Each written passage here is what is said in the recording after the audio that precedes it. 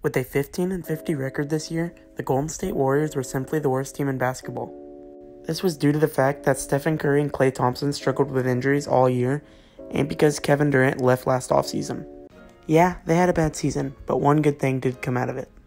At the trade deadline, they shipped D'Angelo Russell to the Timberwolves for Andrew Wiggins and a 2021 first-round pick. There are three main reasons why I think the Warriors won this trade. One, because D'Angelo Russell honestly wasn't a good fit for them. Two, Andrew Wiggins, if they choose to, is very good trade bait. And three, the first-round pick they can either trade away or they can use for themselves. But to get to today's topic, I'd like to bring up the Warriors' chances to land Giannis Antetokounmpo either by trade this year or landing him in free agency next year. But before we get into the video, I'd like to bring something up. Only a small percent of people that watch our videos are actually subscribed.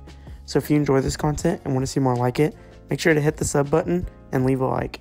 First things first, I'd like to bring up this. If the Bucks do end up winning a championship this year, Giannis is likely to stay with them. But Giannis has already made it clear. If the Bucks can't win a championship, he's likely leaving. And I think the Warriors have a huge chance to land him. I'd like to bring up two ways that the Warriors can acquire Giannis Antetokounmpo. The first way is by trade. And I think a fair asking price for Giannis is to send Andrew Wiggins, Klay Thompson, and 2 first-round picks. And also, Giannis isn't going to be cheap. He is the Greek freak after all.